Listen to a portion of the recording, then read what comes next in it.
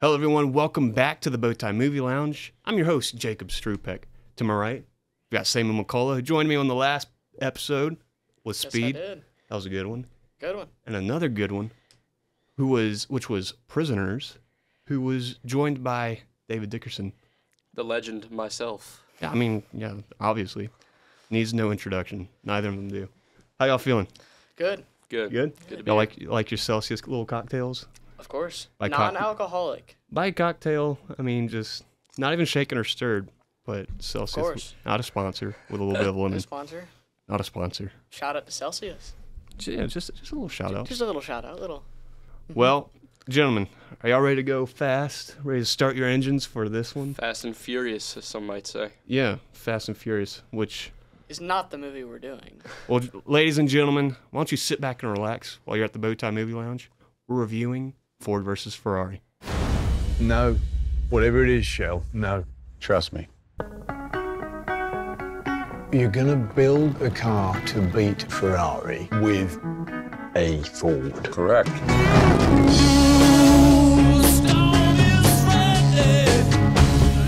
And how long did you tell them that you needed? 200, 300 years? 90 days.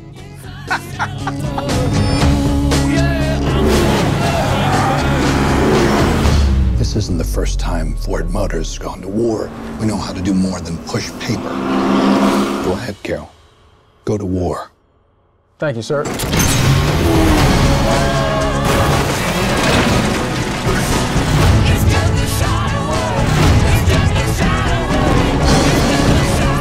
Do you think you can beat Ferrari? I can try. We're lighter, we're faster. When that don't work, we're nastier. We're gonna make history. You ready? I was born ready, Mr. Shelby. Hit it.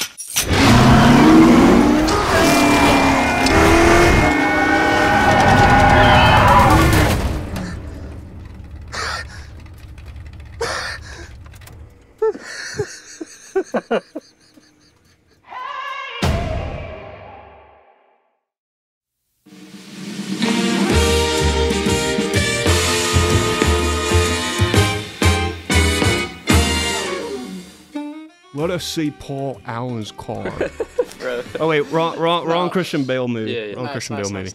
Ford versus Ferrari came out in 2019. Kind of weird. This came out like the year before COVID. How does that feel? It's BC before COVID, as some might say. Yeah, Oh, yeah. that's BCC. Before the world changed. Yeah, or BCW, before COVID world. Yeah. I actually before thought COVID about world. that whenever I was looking at the date. I was like, this is before COVID. I know, just a year before. Like, how is that? Like, that's such a different time. Yeah. I mean, the filming happened like a year before that, so they were Yeah. kind of in the golden age. Yeah, I mean, I got a question. I got to start with a question. okay. If you're in this position, would you rather be the racer or the manager? Ooh. You know, I've always wanted to be like a car racer. I don't know why. Being within the film world, I tried bumping shoulders with like the stunt drivers, just like, hey, you know, what do you say? And in fact, I became friends. I don't know if y'all watch like the original Dukes of Hazzard. Like, I've seen some of it, yeah. you've seen It's pretty good. some of It's the pretty good. original. Oh, they had to do that for real. They didn't Yeah. have CGI. That stuff was... What Well, they did was ahead of their time. It really was. Some of the stunts they did were like really dangerous. I had some old friends. They said they were driving through New Orleans, and when they filmed the new Dukes of Hazzard, they could see like they had like 40 or 50 of the original Dukes of Hazzard cars, like the prop cars. The General Lee. And on the interstate, they were doing the jumps, and they saw it on set. Like they said, it was crazy. It was absolutely nuts. So like you know like that shot in like the intro title sequence of like the original seen TV it. show. I Or, like- think I've seen the whole first season. Well, so they're in some part of like the show, like they have two cop cars come and like hit each other and like do like a little spin. I've That seen was real. Yeah, I met the guy who like did that and stuff, and he yeah, I even Want met to like talk about dangerous? yeah, and I've even met like the stunt driver of the guy that did all the John Wick stuff. John Wick. Oh, Yeah, yeah. I met one of those guys too. Tried bumping elbows with them. So to go back to your question, I think I would like to be a driver. Yeah. You know, or at least be in a position where Carroll Shelby was, where he was a driver who retired and became like almost like a producer. In this situation, would you rather be Carroll Shelby or Ken Miles? I think both are equally as hard because as the manager, like, as you see in the movie, like, he's expected a lot, especially from Henry Ford II. Like, he's expected, like, to win for Ford. Like, he's not only the guy in the pit, you know, he kind of, like, has to make sure that his driver and him, like, they're in sync. Like, they should know each other. As you say, like, Carroll Shelby knows when Ken's going to make the right move. Like, not yet, go. Like, he knows what it's like to be a driver, but I think that also helps with him being a manager. So, like, he can actually, like, there's some people who try to do this and do that, and they don't have true real-life experience. Ken Miles, like, was being mentored by someone who had won. I wouldn't say mentored, but was working with someone who knew exactly what he was going through. Yeah, which a lot of managers, you know, like, say, like, a manager or some sort of, like, business producer, they know the ropes. Yeah, they have to know the ropes. Unless, if they don't, usually it turns out they're not a good producer or manager, you know. Yeah. In sports, like, the majority of any coach or manager, they all have, you know, strapped on the gloves and hit, you know, had a crack at the bat. Like, they know what it's like. It's really hard to be, like, a coach for anything, if that's being a director in a movie or a coach at a baseball game. Like, you really need to have, like, done this your whole life. Yeah. I'm not saying you have to have, but it's really kind of important, I would say. No, very true. I see. Very true. So what about, well, you know, what's the answer to your own question? I think I would want to be Ken Miles for the thrill, but he didn't win, and I think it really didn't disappoint him that he lost at the end. Right. And I liked that, but I thought if that was me, I would have been really disappointed that I got snubbed by what's his name, Leo? Yeah. Leo Beebe? Oh, gosh. Yeah. You, like, that's just one of the few instances where you really start to, like, create your own disdain and hate for a character. Like, Yeah. Like, someone not getting what they deserved. And actually, I read up on something. Even though, like y'all said, Ken Miles, like, remember when Carroll Shelby went into the pit and he's like, they're asking you to slow down. He's like, that's good, you know. But they said in real life, Ken Miles agreed and he wasn't mad at all. At all. Like, he said he wanted to be a team player. And I do think that some of the parts of the movie, they need to implement some sort of contrast because, you know, it just helps the plot. You know, like, you can't make it... It adds depth to the character. It adds depth, but... True. The point is, after this movie, I think it proves that Ken Miles had the triple crown of racing. Yeah. He won the... How do you say it? The Spring? How do you say it? The Sebring? Sebring? Sebring, yeah. He won the Sebring, he won the Daytona, and... Le Mans. He won the Le Mans. He won it. He won the Le Mans. Yeah. You know. Technically. He got first place, and they stole it from him. Yeah. That's winning. Yeah. And when he had that lead, like, that was an act of selflessness. Yeah. And he still didn't get the credit. Which was my favorite part of that end is that it showed that he can put his ego past him. You know, he can And he can really show that, you know, he was just doing what he loved. Yeah. Really. Like, you know, he was like, you promised me the time to drive, not the win. And he's like, it was a hell of a drive. Like, Yeah. That's what I was here for. I wasn't here for the fame or the trophy. And I think that's, like, even though everyone's not going to like Leo Beebe's trail, Josh Lucas did a great role in portraying someone who doesn't want someone to get something they rightfully deserved. And even better for Ken Miles to show that it's not all about winning. Yeah. It's a great, like, I wouldn't say, like, comeback story, but it's more of, like, a betrayal, like, it's not all about winning. Yeah. It's not. That's a good point. That's why I think that this is one of my favorite, like, I wouldn't call it a sport movie, but like just realistic. It is a sport movie. Realistic. It is a sport movie. But like, it is, yeah. You know, the portrayal of someone who wants to prove it to himself, not to anyone else. True. The film was directed by James Mangold, a favorite of mine. Really? He did Logan. He did. I watched that recently. Oh, really? Fantastic movie. Loved it. Good. Did Logan. He did Walk the Line, and he's actually directing the upcoming Indiana Jones.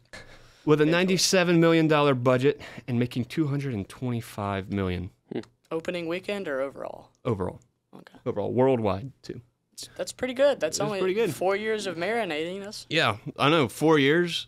Honestly, That's $50 million a year. That's I think it did pretty respect, well. you know? I think it did pretty well. Spoiler alerts for anyone who has not seen the film. I think people should see it. Gentlemen, do you concur? I do. Yeah. Yeah. It was good. So It was definitely time for me to watch it. I'll have y'all know. Mm-hmm. You know, if Yeah, y'all we just watched it about 30 like, minutes ago. So pretty these much. these are fresh thoughts. Yeah. very fresh thoughts. I will not be as detailed in the specs. I did what researching that I could without being spoiled or anything like that. Right. But no, I mean, Yeah, because there were lots of twists and turns. yeah, there I were mean, some. there were stuff. If you had spoiled it, wouldn't have made it as good. Yeah.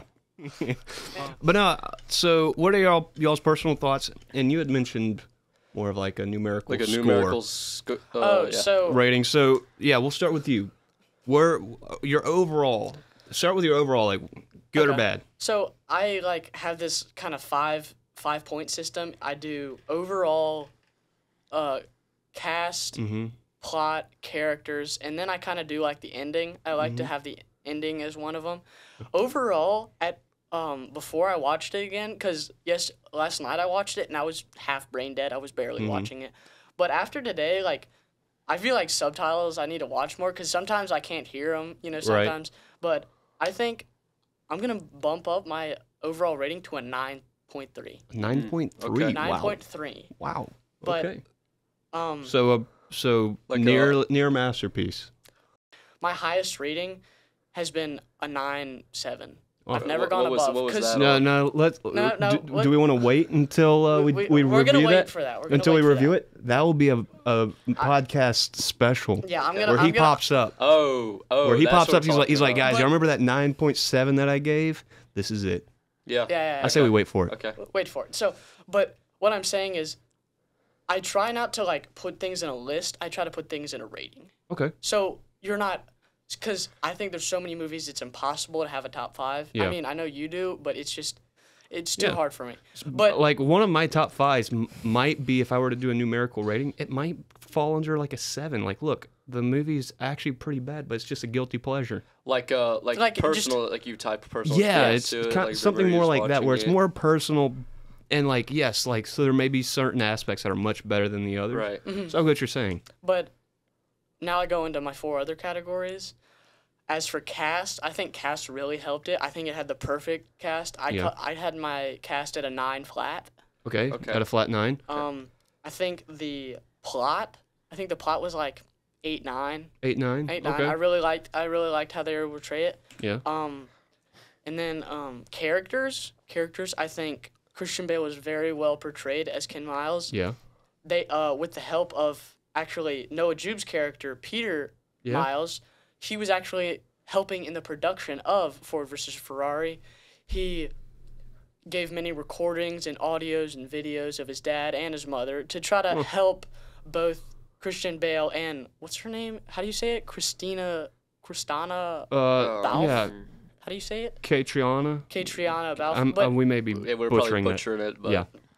Whatever. But he helped that family really like go very in depth and well rooted in their character, and I really respect that. That's what I love about Christian Bale. He is so good at like switching into character mode. Like has he won an Oscar yet? Because if he hasn't, it's coming soon. I can't remember. I need to go back and really check that But just what to make sure. I think the characters, I think I'll have at a 9.1, Okay. and then the ending, as somber as is, spoiler alert, Ken Miles sadly dies in a car wreck. As he does in real life. As he does in real life. I have a nitpick on that later. Okay. But Yeah. I think that Matt Damon portraying Carol Shelby Shelby. going back and talking to Peter. And as you know, like when you're an 11-year-old kid, it's really hard to like grasp like someone dying.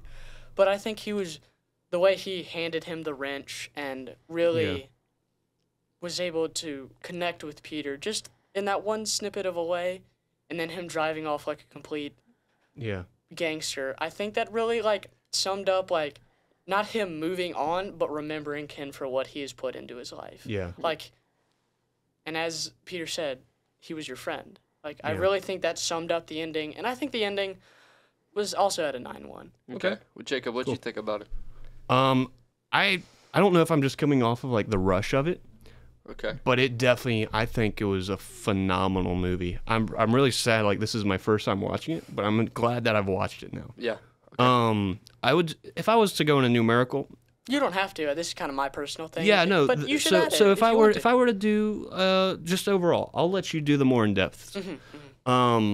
Numerical, I'd say about an 8.5. Like it was that good. That's what I have exactly, 8.5. 8.5.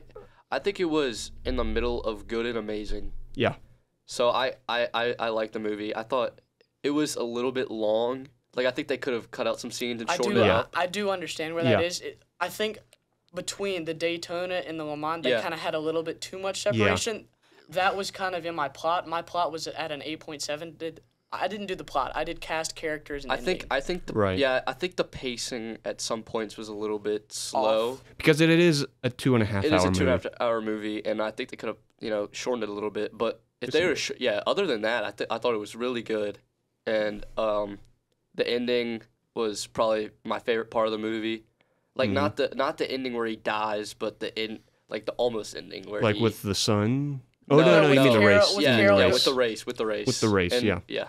So I love the ending where they walk out and and I think that in a lot of these racing movies, like they end up winning, or like all these movies they end up winning. So I think it was a good twist on how they lost. So you're really not expecting it. Mm-hmm. And also like, I think that also gives like a real life thing. Like the good guy doesn't always win. Yeah, exactly. But he didn't win in the way we wanted him to. He won in the way that is like kind of like real life. Like he proved like he was a good driver, and he proved to everyone that it doesn't matter about winning and losing. Now, in some instances, yes, that does matter in a lot of movies, but it was kind of he won, but he lost in some people's eyes, but he won in his heart, and that's what I love about it. Yeah, it was more of just a character development, and it was more on the character. And it left a very good impact before his passing. And exactly.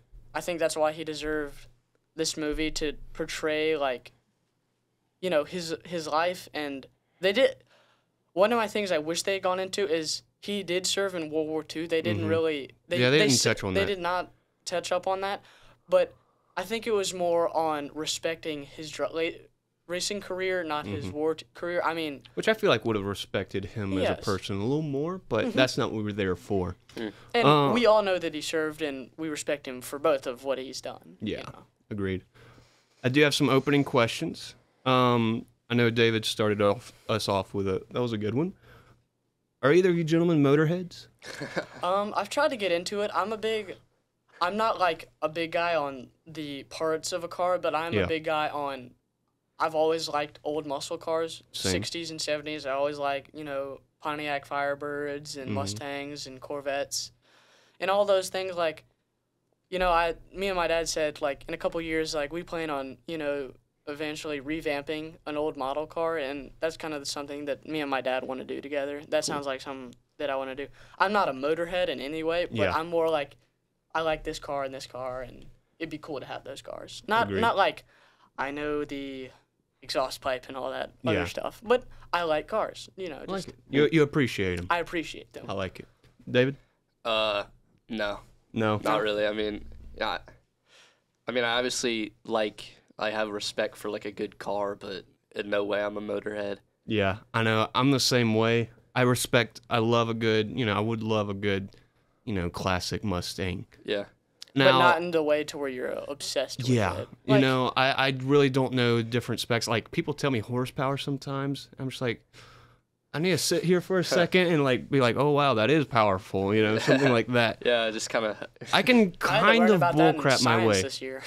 Oh, all right. Well, maybe I should join you. Yeah, it's not my science. No, you don't want to. Nah. Well, I mean, nope. I'm realizing I need to learn more. But I can bullcrap my way through, having a conversation with a motorhead sometimes. Either I think I'm getting away with it.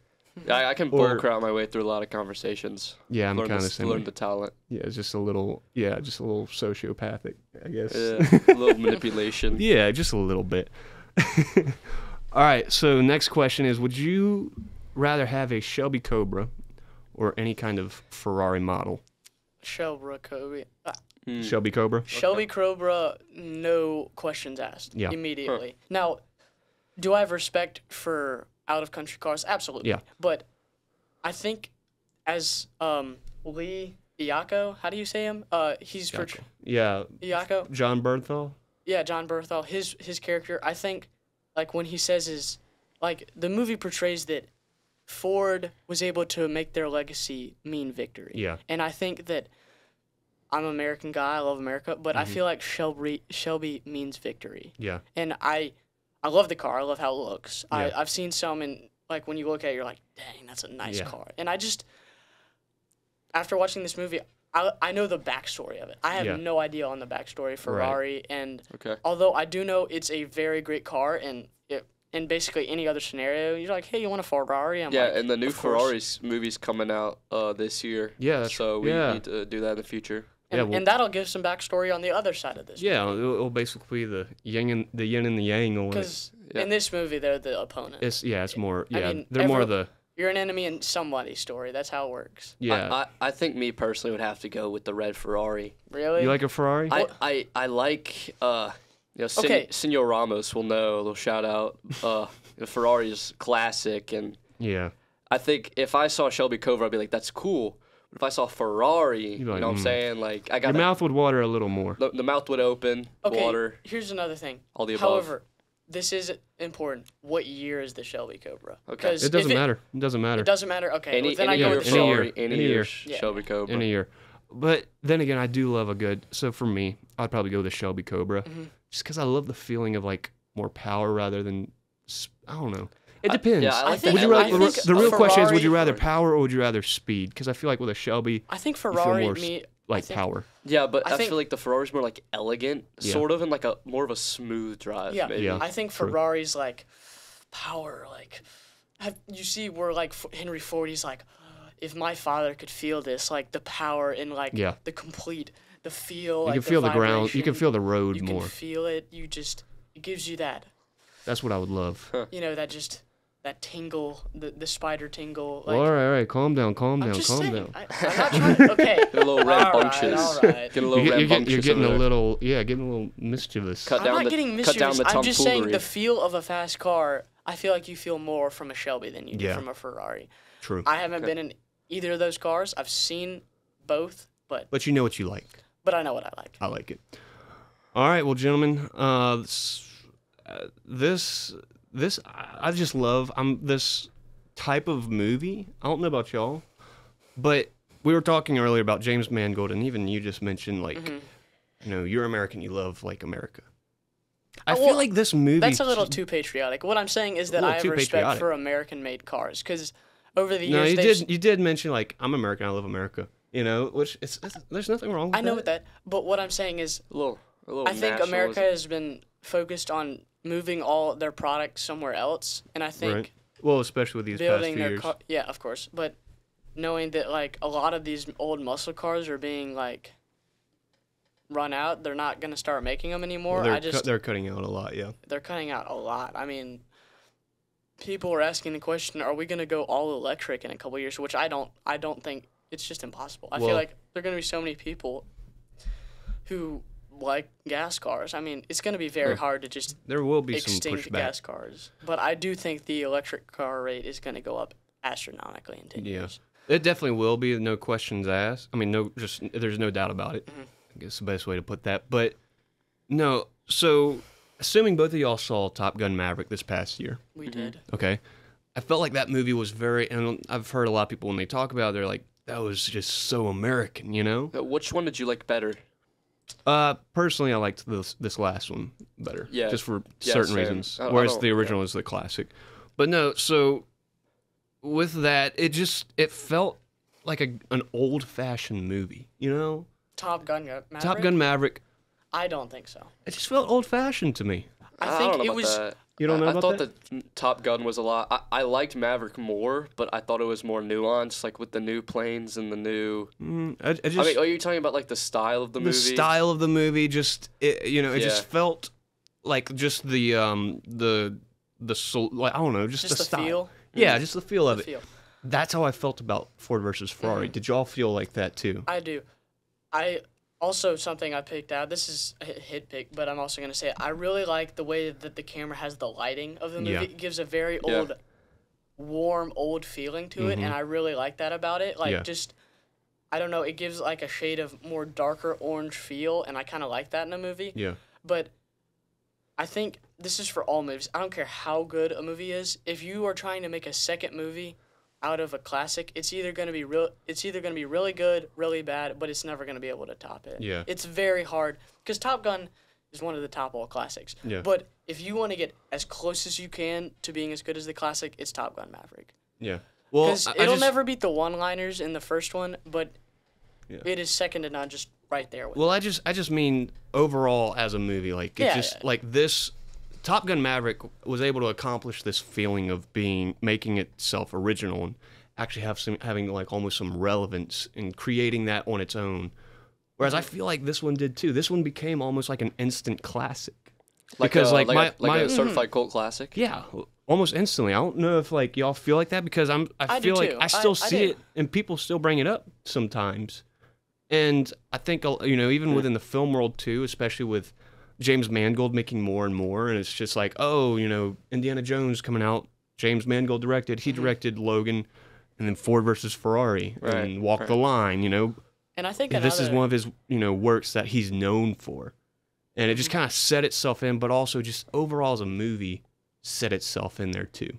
And I think another thing is when he directed Logan, he had a very good way of like promoting the death of the character, and like, as a real person who actually died, I think that, like, they didn't make it too much, like, they didn't give him, they didn't overcook it. Like, they had a very sincere way of showing his death. Yeah. And like, there was a tragedy, but it left on a good note.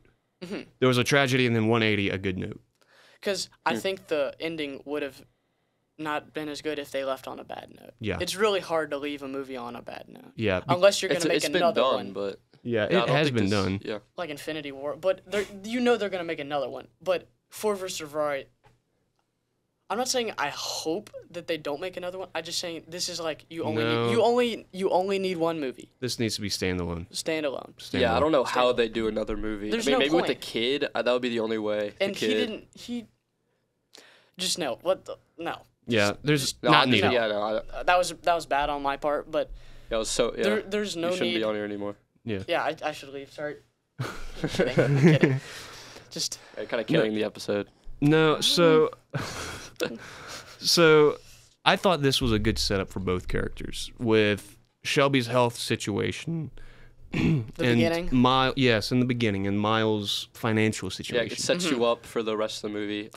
I kind of see they where the need a movie's way gonna go out. Not really, but I could kind of see the path that the plot was going to take from there. Yeah, pretty much, especially with Miles. He's going to start working for somebody. He's going to, and this can be this guy you can't soon race be rolling anymore, in it. And then they're gonna, you got to get the Damon and Bale combo kind of thing. Yeah, that was a good scene. Yeah. But no, I just felt like the movie was set up pretty well. I mean, did y'all feel the same way? I did too. You felt it was set up pretty well? I think that the first movie shows Carol needs a way out, and so does Ken, and their ticket out is they both join together and they team up, which I think the team up was even better than they need each other, because Carol gave up racing because he had some health problems. He had some health problems. Ken is a continuation of his of the other's story. They're whereas Carol is more of the enabler for Ken's story as well. Yeah. To continue. They both kind of tag team. Yeah. Kind of yin and yang. And I like the trope that they didn't use the trope actually, that it did really well with establishing these gentlemen have a pre-existing relationship with each other. Yeah, because it wasn't like, oh, hey, my name's Ken, and then my name's Carol. I thought that was gonna be how it was. Same, but it wasn't. As it says, when they have that fight. Yeah, the first thing is they're throwing a wrench at each other. Just boom, I'm gonna lamp this at your head. Yeah, exactly. But what it also shows is when they have the fight when he's holding the groceries is he's like, how many years has that been? Like they've known each other, and it's like 3 years ago at the SCCA divisional championship. Like they're not like strangers to each other. Like they'd be like, I think you have a true friendship when y'all can fight like that and get back on the grind. Agreed. Like, I see. Like, I feel like you need to have those kind of disputes because like it shows like you're gaining more of a friendship. Yeah. Because if your friendship's perfect, then it's not true. Yeah. Agreed. Okay, so I have something else. What did y'all think about the accents? I think they played a major part with Christian Bale having a British accent and Damon having more of a country accent. Whoa. That was Christian Bale's real accent. Watch yourself, partner. I know that, but I'm just saying in the movie. I feel like he had it a little different. I feel like he had more Welsh in him, as you were saying. Well, he is. I mean, he is I a Welsh. I knew, he's a I Welsh knew he actor. had that British accent, but I'm just saying, like, for the point of this movie, most roles Christian Bale's in, he's. Oh, you mean American. compared to what we usually see? Yeah. Yeah, and Damon with Instead the of more like country. instead of like, let us see Paul Allen's card. You know. Yeah. I wasn't. Yeah. I think Matt Damon's accent was kind of ish. It was kind of off and on, but I like I the wasn't. touch it. I think it was good. Yeah, Show. it wasn't. Just It kinda wasn't touchy. too over the top. Yeah. I feel like it was a good happy medium. He wasn't too over the top. He wasn't too twangy or anything like that. My name's, I'm from Texas. This is how we all talk. It was more just like laid back. Like he had talked to Matthew McConaughey for a little bit. I was like, okay, I see. So you just don't overdo it. Just put a little y'all into it. And I think that I haven't seen many interviews where Christian Bale's talking his normal accent, but I do think he added just a little bit of it. But I think so, too. that little spice and seasoning he added made it perfect. Yeah. I loved his accent. Now that I do think about it, and we bring it up to a good point, he did add just a little bit of pizzazz But too. that pizzazz was needed, in my opinion. Yeah, I think don't it know added what y'all think. complexity to his character Yeah. in a way. Yeah, but shoot, that may have been his actual. You never know. You never know. Do y'all know the because he usually does, what do you call it, whenever you, it's like acting, but it's like you do it offset, like Christian Bale usually does. Voice school? Like he gets really skinny for some of his roles and bigger for dude, others. he is one of the best people on Yeah. doing that. Yeah, like he It did looks- for The Machinist. He Why got like, can't I think of the term? and It's for Vice, he got like 230 pounds, He and got he went back super down. fat. the Jared Leto. Yeah, the Jared Leto. Method acting. Method acting. That's So it. do I don't know y'all why I couldn't know think of if that. he did method acting for this role? I think I don't know if you've looked at his movie role. I don't know what movie he did before, but I was do Vice. think it was So Vice. no, I do know. obviously I he do was know. Vice. Holy. So I do know the answer. I still haven't seen Vice. I do know the answer to this. I will mention it later for the for production tidbits. It was 2 years before. So 2017 was when he Vice came lost 70 pounds Wow. within 8 months, Wow. out. That's and crazy. apparently he just didn't eat. Oh, for the Machinist, he would sit in darkness and eat sardines for a couple months. No, thank No. you. I'm not I doing know. that.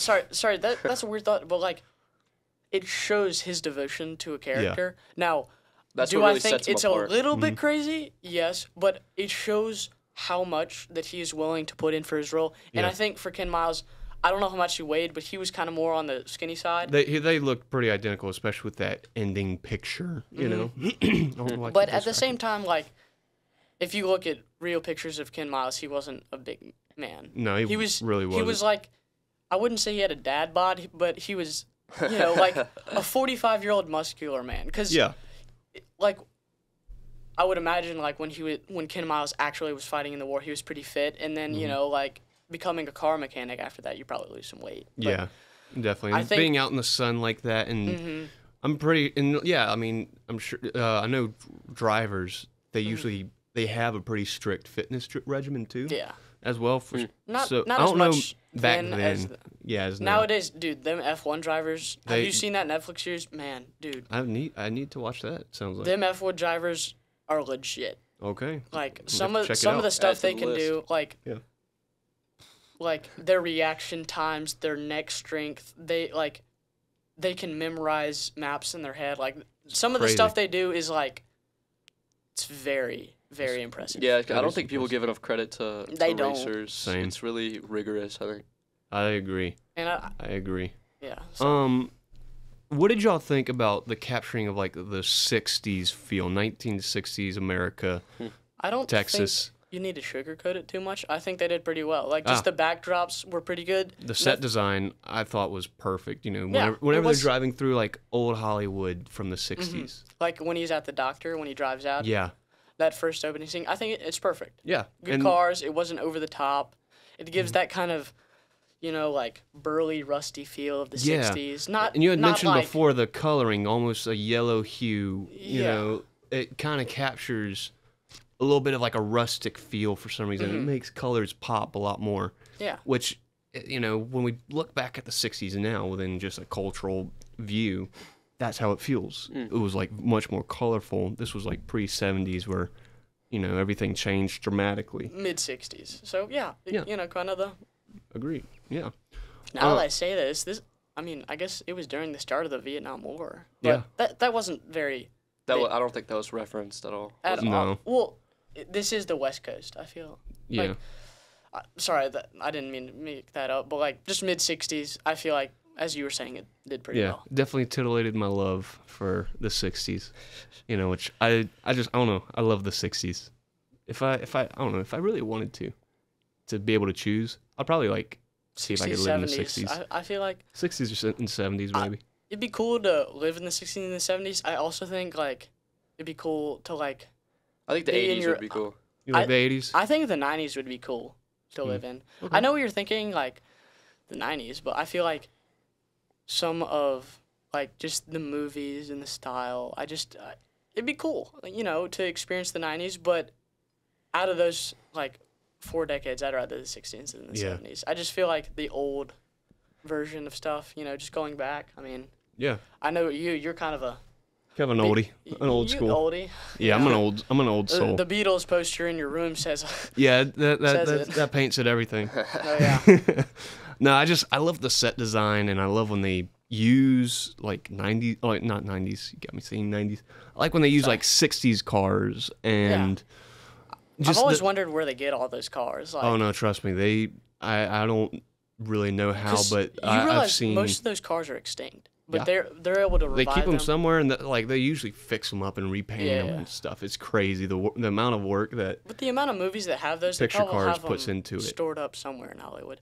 probably But so. you know what? Another thing, it's not a big topic, but I think that they made the costumes like not way too expressive, just kind Yeah, of like a not over the nonchalant- top. not over the top, completely perfect, just Yeah, nice feel, yeah. It gave a sense of the '60s, but not like it wasn't like. It wasn't like over the top where, you know, like, wasn't hey, like- we're hitting you over the head. Look at their wardrobe. Look at those set design. They're in the 60s. It was just enough to like, hey, Yeah. quick reminder. This is the 60s. Okay, yeah. Did you feel like that way, David? Yeah, I thought it was a subtle touch. Yeah. But it was a good touch. Yeah. It made it, I mean, obviously, it really happened like the real story was in the 60s. Mm-hmm. So they had to implement that, and I think they did the right amount. Yeah. That's all I Agreed. Not got. too much, just good enough. Agreed. Do y'all kind of want to start moving towards the storyline and Yeah, we kinda can the do that. walkthrough? I just, you know, good setup on both characters, like we mentioned before. Yeah, the behind the scenes was really good. Like straying away from the plot of the movie, just all the setup, like the set design, the color palette, the cinematography, the casting, all of that was very good. I think that put the movie on the level that it's on. Yeah, no, without a doubt. But no, getting into story, I feel like the story was just really well written. You know, very good screenwriting. To I think the Butterfields, I'm pretty sure is their last name, but just the use of characters and character development and the dynamics too of different characters. It's Butterworth, not Yeah, Butterfield. Butterworth. Yeah, you got it. Butterworth, yeah. Butterworth. Yeah, I thought. Did you? Did No, you I didn't. Oh, sorry. Never mind. Just- But no, I mean, I just feel like It was also Jason Keller was also a writer. in oh, it. cool. Yeah, I should have checked that out beforehand. But no, so getting to the story, each character was complex in their own ways. I also felt like the dialogue that they had, all the dialogue that they had It was pretty straight. to carried point. the story really well, and it like served each character very well. It showed where America was, you know, in the 60s. in the 60s, and where Ford Motor Company's was as well. John Bernthal loved his role in this. Do you think it didn't sugarcoat it too much? Like, the dialogue didn't completely carry it, but it also gave it some really good leverage. Yeah, I think a lot of the movie was pretty dialogue. It was very dialogue heavy. I'm not saying it was like a fully dialogue-driven movie, because there was Right. obviously the element of the racing, but the dialogue like set up the race well. Yeah. No, it really did. I think the dialogue was probably like 80%. Yeah. Say of the movie. Yeah, no, it really was. But, I mean, a lot of movies need that. Yeah. Especially in a racing movie, like, because... more of an Because the autobiography. race has to be the climax. I mean, Yeah. it's kind of like in all racing movies. Like a biography, But too. I also think James Mangold was really good at, like, in the racing, he was able to, like, express it without words. Yeah. Like, the dialogue helped, but, like, when he's in the moment, like, when you see the zoom in on his face and the focus, like, the gear changes and the gas pedal, he really likes to Yeah, he likes getting those shots of getting it. those shots. Of, But I like- think that really shows, like, the intensity and, like, just the lead up. And to top it all off, like, Christian Bale's portrayal of Ken, like, the jolly fellow, like, the voice, he's like, now for you, done. Like, while he's talking, he likes to talk to himself while he's driving, and I really like that aspect. Yes. Yeah. I was reading up on his son, who, like, you know, witnessed it all. He says, like, his dad loved to talk while he was driving. That's like, funny. And I think that was cool. Like, you know, just Us guys tend to the do that a lot. jolly aspect of intense driving. Yeah, another part of this movie, I thought this movie was relatively funny. Like, there were a lot of funny yeah. scenes. There were a lot of, like, it wasn't like crack up laughing, but, you know, it gave you a nice a little chuckle. Yeah. chuckle. Every now and then, it wasn't like over the top or really took you out of it, but like it was also dialogue, humor, witty. You know. Yeah. It was witty enough to where it was Like just the fight scene between Matt Damon's character and Christian Bale's character. And it also served a lot to the story. Like, you know, jumping ahead of the storyline now with when Carol Shelby brought in Henry Ford the second, brought him in and just like Henry Ford breaks down crying. Oh, that was hilarious. At first, when I was watching it, I was like, "This is funny," and then he hits the dad card. Dude, And I was like, a 180. should I be laughing? Just a 180. You know, I was like, because that was the point where I was like, "All right, this is getting a little over the top now." But then it's also showing like Carol's trying to prove that Ken Miles needs to drive his car. Yeah. And well, that's what I mean. Is it shows it plays to humor, but it doesn't go over the top, and the over top kind of shows like where the story's going. Yeah. And also adds like, you know, as you said, a good chuckle. Yeah, it does that. And, you know, it also it brings in the emotion part too, like where you mentioned where he brings in the dad card. You know, it gives you another sense of like, you know, Henry Ford is not like a bad guy, you know? He's not the antagonist here. I mean, yeah, the antagonist was Josh Beebe. Lucas. Yeah, Beebe, yeah. But I think also another thing is like when you're running a Ford company like that, you have to be kind of the big mean guy. Because I feel like this is one thing I've learned. You gotta be like, stern. If you want to be the leader of it, you have to inflict fear. Yeah. It's just, it has to be. But I think that's the one part where he shows like, this is his life and he cares about this a lot. Yeah, and Carol's trying to show like, I know you care about this deeply. You need Ken Miles to win you the Le Mans. Yeah. And I think that's, as funny as the laughing was, I think that if you try to look past that, it was truly proving that this is how bad he wanted his to win. Also, like, it just, you know, it like, this was also very I say it was dialogue driven, it was very character driven as well. Mm-hmm. And it was also showing that, like, a lot of this story is based on, like, ideas. This is all based on, like, you know, people taking risks. And Henry Ford was the guy that was taking risks with all of this. And, you know, stuff was happening where, you know, Leo Beebe became the racing coordinator, basically. And the antagonist. Like, yeah, he was the antagonist. Yeah, he was. But it also shows you, like, even though Henry Ford knows that he doesn't want Ken Miles driving, he's willing to do that because at this point, as he says, like, he trusts Shelby. He needs like a step up. Like he needs like I wouldn't say the company is on the decline. It's on the decline in racing. I think it kind of tied into whenever Enzo Ferrari said, like, you're not Henry Ford, you're Henry Ford II. Yeah, like that. So I feel like the whole dad thing about that really added complexity to the Henry Ford II character, and almost the story, like he had to beat them, and Ken Miles was the only way. Yeah. But that was a really great thing. Like when someone comes after like your family name and like the hard work that his father put in to make like one of the best companies now. I feel like they make some of the best cars in America. Some of the highest selling vehicles. Yeah. Like the blood, sweat, and tears that family put in should not be disdained by another company saying they're better or worse. Right. And that's why letting them being pushed around. I understand why he was willing to do anything. Yeah. Because it wasn't like a selfish, like, I want to be the biggest and the best. It was to prove that you can't stay in my name. Right. Well, we do see a lot of that too within like films, and usually that's like a point where like, okay, this guy's bringing in, you know, his dad, and he's, you know, breaking down. Where is this going?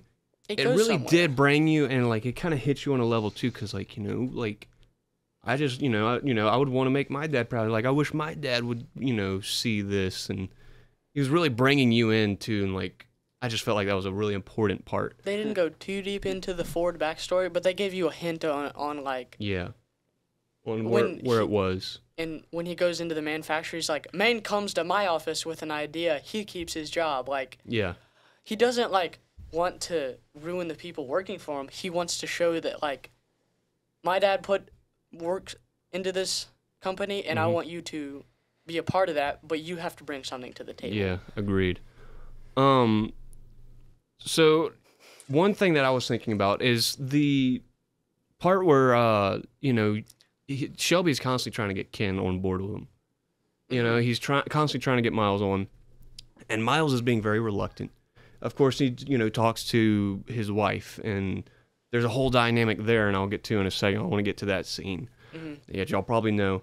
But the scene right before that, I really noticed there was a lot of character, and this is where the story really seemed to start, which was when he went and drove that prototype for Shelby on that the GT40. Yeah, that's right. It was, and so that's where you see Miles was very reluctant, but this was like where he's like, okay, if we actually have something here, and I want to be a part of it. And that starts the whole part where Wait, say that again, because I thought it was more Shelby was asked to, not he wanted to be a part of it. But once he was asked, then he's like, I want to dive in. Let's go. Right. And then, but he also knows, like, the man for the job is Ken Miles. Right. Although he might not be the perfect public image for Ford, you want to win the Le Mans, Ken Miles is the man to do it. Right. And that's where you get to see that too.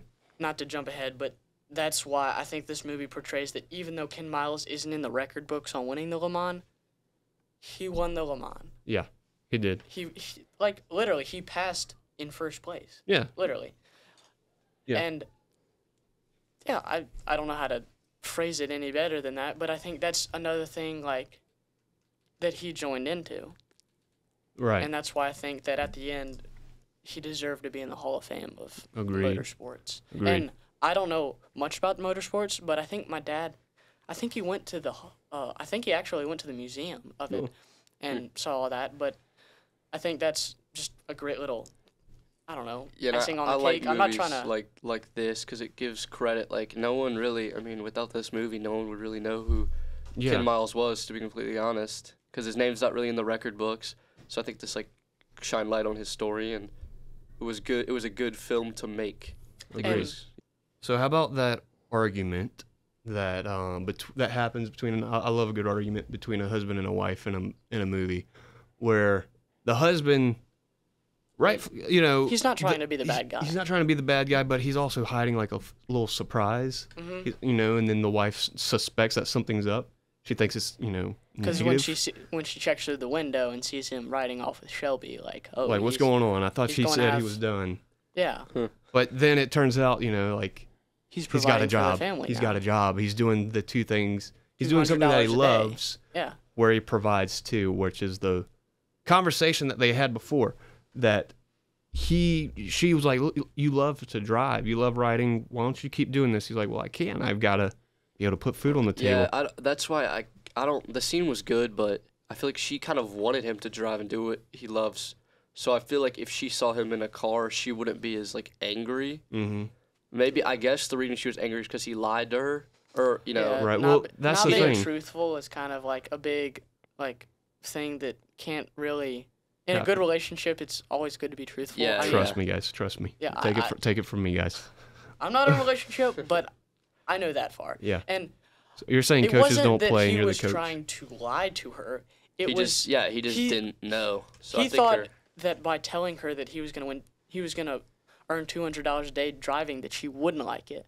When in truth, she wanted him to drive and she Right. wanted him to do what he loved. And I think that's what ended up happening. And then when her reaction's like, "You're earning $200 a day, doing what you love," and that's when I feel like she switches, because when Ken Miles crashes, when he's testing and they have the brake fade and where he explodes, Yeah. like after, she's completely fine. Yeah. She's like, this is the sacrifice that's going to be made to provide for my family, and you're doing what you love, and you're putting food on our plate, and I can't be mad about it. Yeah. Well, again, she said, "Why don't you keep doing what you love?" But no, it was the main part of that was that he wasn't being completely truthful Yeah. to her. That's all. But no, I love a good scene, especially when an argument like that between a husband and a wife ends on a really good note, and more of like the wife being or husband being surprised and like, okay, cool, glad I know now. I love it though, type thing. But also, sitting on that, I love the chemistry that happened between, I forget her name, Molly and Ken. I love their chemistry between that actress whose name we were butchering and Christian Bale. do you think they showed enough of her? You think they showed an ample amount? Whatever Yes. they did show her, she was awesome. Yeah, no, I feel like they maybe should have shown a little bit more of her. Yeah. Like while he was racing, they showed her a little bit, but Yeah. I True. think she got enough, because as we remember, they named it Ford versus Ferrari, not the Legend of Ken Miles. I Yeah. think now they do need to get in the backstory of Ken Miles, because he is kind of the main character and the Right. way Ford beat Ferrari. But I think they gave her just enough. They could have Yeah. given her a little more, but at the same time, it's a 2.5-hour movie. Yeah. Yeah, They need to focus on them winning, and at the end, like, it has a subtle ending. Yeah. Like, Well, you can also look at this movie as like almost like a collection of vignettes between different stories. The story of Ford, the story of Shelby, and the story of Ken Miles. There's like three, and then and the compile of all three of them to yeah, make it. or even Ferrari to a certain degree. Yeah, not Enzo. really. Yeah, but like They have a movie coming out to prove that. So. yeah, pretty much. But no, this is a collection of different stories. Whether it's just business, and it's a collection of very American stories. Except for Ken Miles, because he's obviously an Englishman. But But it's just a good collection. But what I was referencing is the chemistry between husband and wife, and it did a good. To get back to your question, I think it showed enough of her, but it was also just enough to like where you actually appreciate her and get to realize this woman's a ride or die. yeah, she's kind of a big part of Ken's life. Yeah. and kind of supporting him in something that's Yeah. dangerous. She is a ride or die. And to go back on what you were saying, Thank you for getting that. This I chum don't didn't. think what okay. To go back on like supporting your country, I think it's more on the car brand. Yeah. Ken Well, Miles, hold on. I see what you're saying. Go ahead. I checked like all the winners of past like Le Mans, and this movie was focused on the companies, because from 1965 to 1962, one of the Ferrari winners were both American. They were winning with Ferrari cars. It was more Right. on who you're supporting as a company instead of the country. True. And I do like the American aspect of Matt Damon, but I also like the portrayal of Ken Miles supporting Ford. Yeah. Because as you see in the end, like, I think David said it, like, Ford wasn't giving Ken Miles the respect he deserved, and then you see Enzo tip his hat to Ken Miles because Yeah, he I knew he like that. deserved That it. was a good little nod off, basically. Yeah, and what I said, I was like, I maybe think he the could guy go, should go race for Ferrari. Yeah. Yeah, pretty much. Well, that's where I was expecting it to go. But if he he stayed were to loyal to Ford. I mean, he got killed testing one of their cars, and actually, 5 months prior to his death, the same car, I think it was called like the Ford J car. Mm-hmm. It was like a prototype of the new Shelby GT. He died too, and I think that's another thing. Like, he wasn't selfish about losing the Le Mans. Which, if anything, definitely is the ending overall. of It's kind of like a character arc kind of thing. Yeah. it. Big time. Because I know everyone likes a good ending where he wins and he picks the selfish choice, but at the same time, like, you respect his loyalty. Yeah, I'm kind of a sucker for sweet and sour endings. Yeah, me too. I like it. I think it just like makes the movie like kind of different. Yeah. Did y'all see any tie-ins with cars?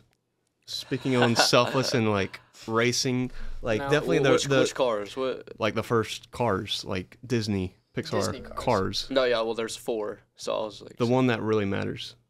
Cars 2. There's no, 3. the first one. Yeah, there's Dude, 3. did there's- you just there's say there was 4. No, there's 3. There's 3. There's 3. You dimrod, what are you doing? Yeah, Cars 3 was a shut lot. It's all good. You're probably thinking of Toy Story. Honestly, they probably might make another one. I wouldn't be surprised. I wouldn't be surprised. But no, like, you know, just the thing of like Lightning McQueen helping the king, you know, And out in the how- end, and just like the extreme racing and the cinematic use of like Yeah. the cars, which we'll get into cinematography Actually, notes. now that you say it, I do see a connection because And even at the the- backgrounds. at the beginning of Cars, Lightning McQueen is the young rookie who's all about himself, and the city of Radiator Springs makes him a selfless, respectable person. And I think I wasn't saying Ken Miles was like a jealous and selfish guy at the beginning, but I think Ken Miles and being a part of Ford kind of softened, like, Yeah.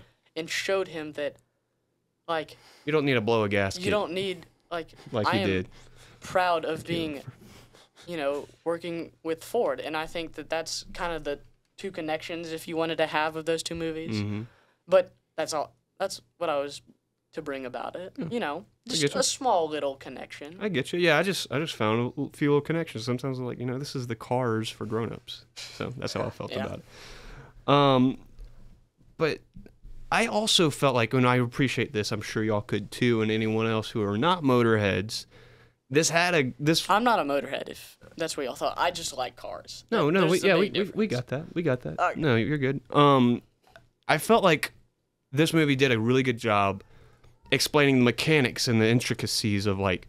And how well Ken Miles knows a car. Yeah, well, like also they would explain like, you know, this and that. It's like that went way over my head, but I get an idea of like what it's doing and what they're saying. Like And Ken Miles, that's decreasing the horsepower and like, you know, this is adding more weight to it and Yeah, and like this the is stuff you're saying taking about like get this engine and like I didn't know what the engines were, but it just kind of shows his expertise on the subject yeah, no, without a doubt. and how much he really loves his cars. Like Samuel was saying something earlier about how he used to talk Like, to all his cars. He's like, Yeah. yes, giddy up. Like, he tries to show, like, his affection for a car. And, like, I've kind of looked on some of, like, a couple years back, I tried to memorize, like, the inside of a machine of a car. I failed. Yeah. But I think what it's showing is that it's not that we need to know what he's talking about. It's that he knows what he's Yeah. talking about. And he, like, True. when he isn't allowed to go to the Le Mans in 1965, that's the year before he goes and wins. Right. Wins. He is working on the car, you know, doing his stuff, listening on the radio, and he knows, like, he doesn't have to be there to know what's going on. Right. It's kind of like that's his expertise on the thing. Right. Well, I just feel like this was very easy to be communicated to us as non-motorheads. You know, Yeah. that's just how I felt about it. Because, like, there are a ton of movies that I can't follow because they're talking about stuff and expecting you to know what it means. Exactly. Because so this goes back to like when my uncle, I remember he was telling me like, dude, have you seen Ford versus Ferrari? I was like, no. At one point he was like, look, I know a lot of people think that this is just for, you know, I keep using the term motorheads. This is just for people who know their stuff about cars. But it's not. It's not. It's Anyone for can watch this everybody. movie and understand It's it. to Yeah, show exactly. the backstory. Exactly, and to show something that's relevant to everybody. You know, everyone just like, oh, there's a Ford. You know, like Matt Damon's in this. I'm gonna love it. You know, something like that. and like it goes back just to, I don't know, like I keep using this term and y'all, I don't know if I'm getting my point across very well with like how this movie feels very like American, but it's also not. Like people like that are not American can enjoy it, but it just has that like kind of old rustic American feel. In European countries, it's not called Ford versus Ferrari. Yeah, it's called Le Mans 66. I did see that. I did see it too. Yeah. But actually, for some weird reason, I was on Disney Plus. They had it on there for a while. It was weird. Yeah. But it wasn't. It was in English, but it was called Le Mans 66. It was no. I'm being dead serious. A couple months ago, it was on. I believe you. It was weird. I don't know, but it was on Disney Plus. I could be wrong, but it said Le Mans 66. Okay. Interesting. Huh. I don't. That was just a random thought that flipped through the head, but I've seen it on Disney Plus. I want to look more into it. Well, but now it's on Sling TV, I think. I checked that to see the streaming service so I could watch it yesterday. Yeah. Well, we did it the old-fashioned. We did it the very, very old-fashioned, nomadic way. Went to the library and got. It's more original. I like your original style of it. Well, it's nomadic these days. It's not streaming. We got a physical Blu-ray from the library. Oh yeah, the OG way, the best way. The cigars on your table. Look, show the old style, man. Yeah, exactly. You got to stay true. I mean, hey, look at us. We're in suits, man. We could be sitting. Exactly. I don't know. We're classy. The classy way to do it is to go to a library. It's called the Bowtie Movie Lounge. Yeah. Like we could be sitting in tank tops and I don't know. And by then we would just only stream everything. I know. Let's see. So what did y'all think of the very end? Like, just were there moments in this movie where y'all like, oh, ooh, like, wow, like he just hit him? That like kind of surprised me. And we'll get into the Oscars. Oh yeah. The sound, I don't know why, just kind of punched me, and like, you know, you could almost feel the vibrations of the tires on the road and within the race, and like you could almost like feel almost feel the sweat dripping down Miles's face, you know, as he's like driving down the Le Mans. And it was immersive. Yeah, it was. Did y'all find it to be as immersive? Good word, by the way. I thought it was immersive. Big boy word. I don't even know what that means. But as you were saying, sorry to interrupt, but I think like we were watching it on a small TV with not a incredible sound system, but it really jumped off the screen. Oh my goodness! Eyes. Okay, I'm gonna take offense to that. I'm joking. I thought the TV was nice. Yeah, no, I'm not saying it's bad. It's not 4K, but you know, it gets the job done. What I'm saying is we're not watching it in a theater. We're not watching it with like the big boom sounds. Like I feel like even with your that would be nice to go watch. Yeah, I do wish I watched it in a theater. Now that you mentioned that. But what I'm saying is even from your TV and like where we watched it, it really jumped off the screen. And for anyone who watches it, I think they would agree. It doesn't take like just the way like you grasp the sound. Like some movies, there's sound, but you don't really. Yeah. It just has that flavor that I really liked. Well. Don't take offense to your TV. No, I was just messing with you. Yeah, it's podcasting. That's what it's called. But no, I like. Did any of y'all? So did you feel like it was pretty immersive, David? Yeah, I was about to say that the shots, some of the cinematography, definitely helped. We'll get into that. Because of like the shots of the. Okay, so immersive. Immersive is where it really brings you in and you feel everything. Oh well, yeah. I know you know, like even virtual reality is supposed to be like immersive, but it, you know, not as much. It really triggers your emotions. Yeah, so like I thought the cinematography really helped because of like the shots of the tires, the shots of the car, like that's later. I know cinematography's later. But I think that really helped with the immersion. Also, the sound, like you were saying, like the car, the sound of the cars, and the sound of the, I thought it was a good immersive experience. Yeah, it really was. I mean, I don't know, just like there were moments where like something would happen, and like I usually don't react like audibly, or I don't even like really jump sometimes. I really don't. But then that happened within this movie. Yeah, and the explosions. Yeah, like the explosions. Yeah, like those explosions, and I don't know if it was just good sense of directing where like it pulled on like the emotional strings sometimes where I was like, oh my god, like that's terrifying, or just this a subtle way of putting in some stuff. And another thing that is kind of my future hit pick, CGI didn't pop off the screen too much. It was very like there were some scenes like, of course that's CGI, they have to use that in movies, but like it wasn't like overcooked. There were some times where you could kind of tell, but you're like, It's not. it looks good. It looks good enough. Looks great. Yeah. I can like almost hand wave it, But no, I agree. Was there anything that you wouldn't have hand waved? Because there wasn't me. It won best editing of the year, but there wasn't much that really kind of popped off. That like they should have fixed that, I don't remember. Not really. Anything. I guess we'll get into it. Eventually. We'll give a little bit more thought into it, like in the nitpick section. But no, I felt like that end race definitely had a lot of those moments that I was just explaining where I was like, oh my God, like, wow, like this is tense. I don't know why I feel like this about a movie that's taking place just within cars. Like, I feel like this is, a lot of it had to do with like the music and like you mentioned, the cinematography and just the immersiveness within that last race at the Le Mans. The drama between the actors of Shelby having to react, work with BB and, Henry Ford, and that last little like kind of twist where they're like, hey, we want to get all three cars at the same time just for a business move, for a marketing. Do you think he knew that he was going to lose if they put all three cars together? Ooh, I don't think so. I just think he wanted to do it for a business. I don't think he really was like, all right, if I do this, since he started 10 seconds behind, he'll lose. Yeah. I think it was just kind of like a business move. Yeah, I don't think he knew that. And that's why I think they didn't go in depth on, like, Shelby getting super mad. You only see him grab him. Like, as much as I didn't like Leo Beebe, I don't think he was trying to force Ken to lose. I do think his intent was for him not to win. Yeah. Not to lose, though. To tie, I think, honestly, I know it really wouldn't be, I guess that was probably realistic, he didn't know.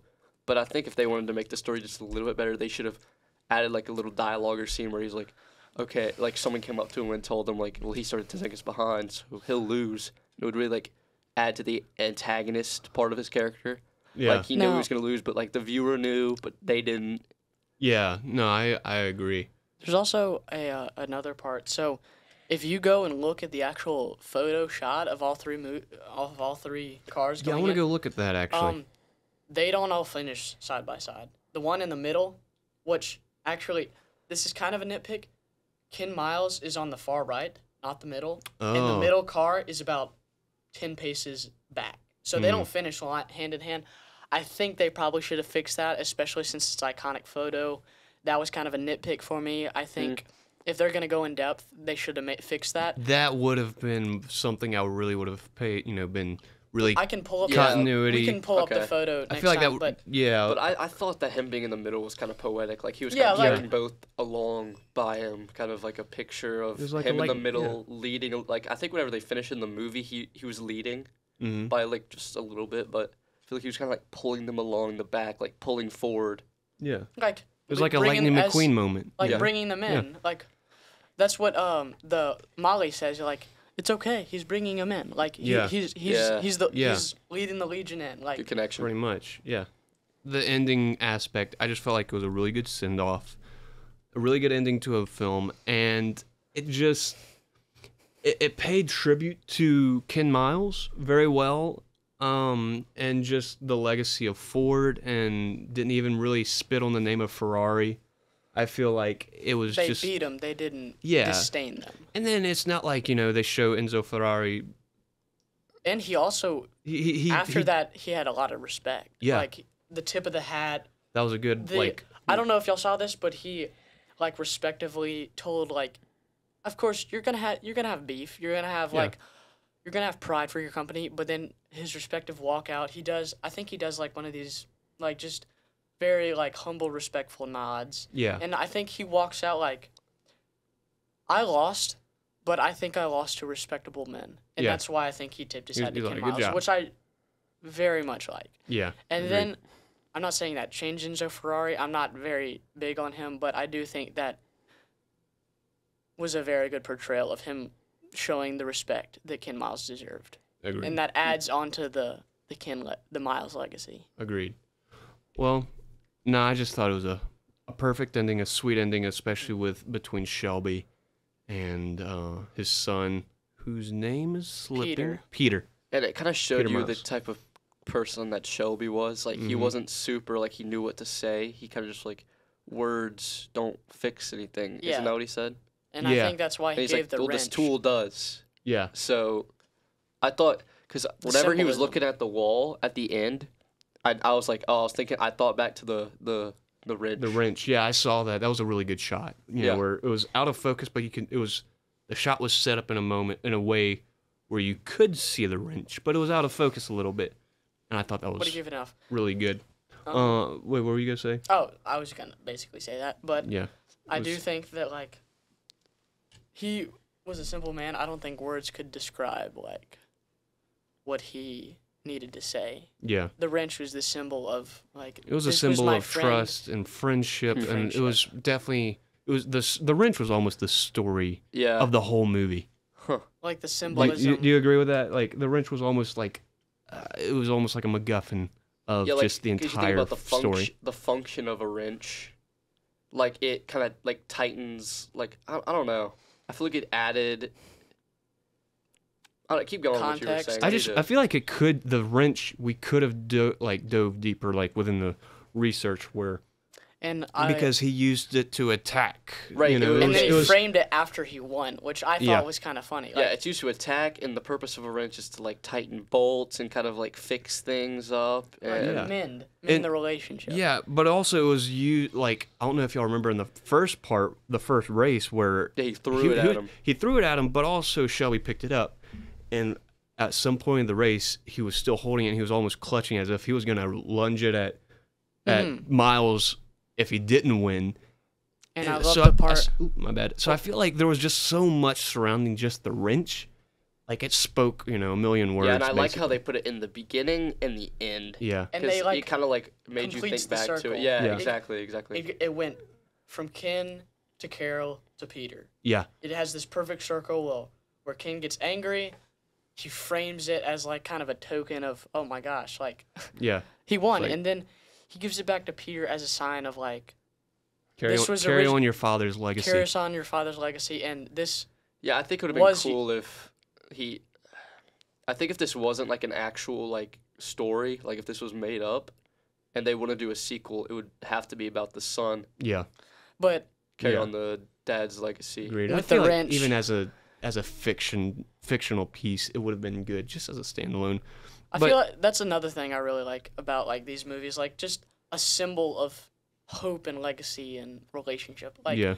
just, like for example, like in Uncharted, his chain, or like the ring, like you see people have like their father's ring, or Yeah. just Or something your father's to carry watch on from Pulp Fiction. just the legacy This watch was up your father's ass.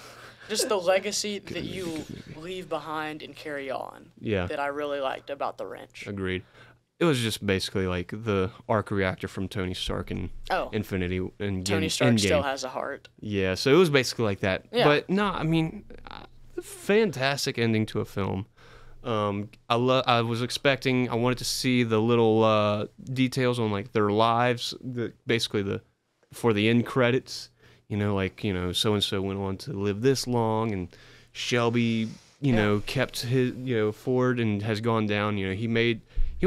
Shelby did a lot actually for Dodge. He actually basically designed the Dodge Viper. I don't know if y'all Really? I realize did not that. know that. He went on to do stuff with Dodge, and of course Chrysler is the luxury version of Dodge. Mm-hmm. I'm pretty sure. Don't quote me on that, but Chrysler is definitely, I'm pretty sure, manufactured by Dodge. But not fantastic film. Yeah.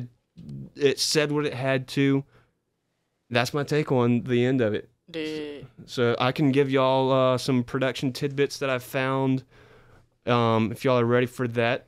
What about hit picks and nitpicks? Yeah, just then to finish off, after that- and then favorite quote, of course. Yeah, well, I mean, we're getting to that, but no, I'll be real quick with Tidbit Productions. So in preparation for his role, Christian Bale took race driving lessons at Bondurant High Performance Driving School. I actually don't know where that is. I can't remember. I want to say it's in California.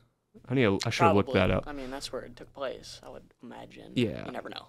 As it happened, the founder of the school had been a friend of Ken Miles. So in addition to the driving, Bale also got to hear stories of the 1960s racing scene. Bale's instructor in the film's stunt coordinator, Robert Nagel, later stated, "He's hands down the best actor I've ever trained." Very cool. It's a bold statement. It is. Matt Damon said the number one reason he wanted to do the movie was to work with Christian Bale. There was a lot of other stuff. Game recognized game on that one. Yeah, exactly. That's what I like about Matt Damon is he just picks his roles for various reasons. He's not too he's picky but not picky at the same time. Yeah. Is how I see it. But also, like, He only does good roles, but he doesn't care where he stands in them. especially in the new movie Air. Yeah, I saw that With, yesterday. Yeah. Yeah, with, you liked it? I thought with it was Ben good. Affleck. I didn't like it as much as this movie. Yeah. but Yeah. Similar story. in a way. The way he's able to work and compart with others is very well done, and He can stand. He can hold his own, stand toe to toe. Yeah. Yeah. So this film was released in 2019.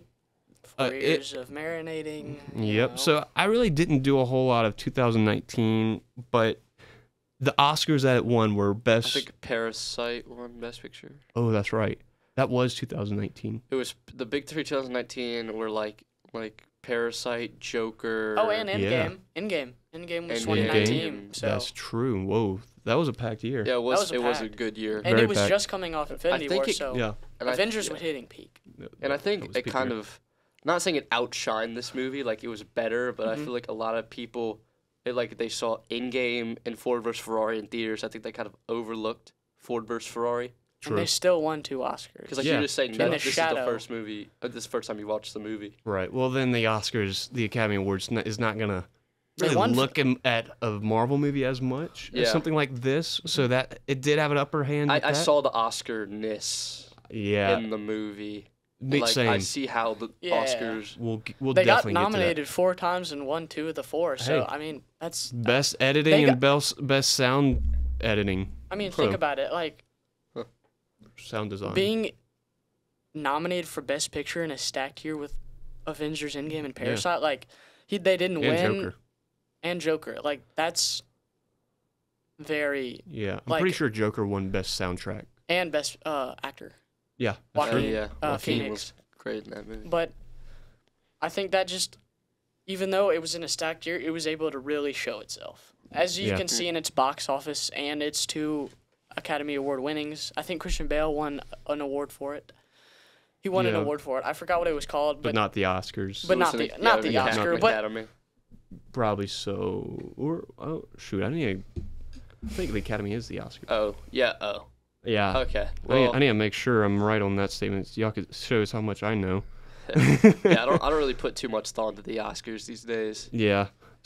Honestly, same, but I do need to get, that's something I really need to get a lot more into. I probably just killed myself, within like the context of being a film critic. Bro. Yeah, exactly. So categories. Let's start with this. Hit picks. I'll start. So the cinematography was probably my favorite thing, and just the use of, like, as we touched on, a lot of the immersiveness of this film, and the acting wasn't too over the top. Yeah. It wasn't, nothing was over the top. Everything was at a happy medium, but like it just made a beautiful movie. I thought expressed it perfectly. just a very beautiful movie. So I can go. Hit picks.